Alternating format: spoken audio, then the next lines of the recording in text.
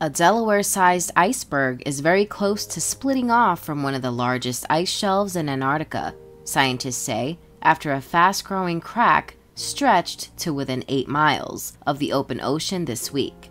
Last month, aerial observations showed that the crack had shifted toward the edge of the ice sheet and the open ocean, leading scientists to estimate that an iceberg more than 300,000 times the size of the one that sunk the Titanic could calve off as soon as summer. The formation of the iceberg fits within a broader trend of shrinking ice shelves in the region, which scientists believe is linked to global warming. The crack has grown an additional 11 miles in just the last week, according to observations released on Wednesday by Project MIDAS, a European research group that has been monitoring the region, making the iceberg separation imminent.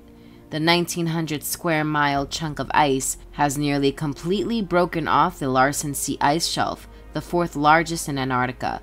When it does, it will shrink Larsen C by about 10% and leave it with the smallest area ever recorded.